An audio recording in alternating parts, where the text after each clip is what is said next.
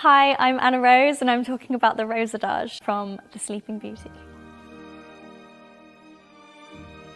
The Rose Adage happens at the beginning of Sleeping Beauty. It is the most challenging physical feat for the ballerina. She's introduced to the four suitors and she has to balance on one leg several times whilst being promenaded, which is turned around, where you're utilising all your strength and all your might and all your technique and all your cool. An attitude balance on one leg is challenging because you've got your whole body weight centred along this one line and you repeat this several times. So as the ballet goes on, your leg naturally becomes more tired. It really is the test of a ballerina, and it's a feeling like no other.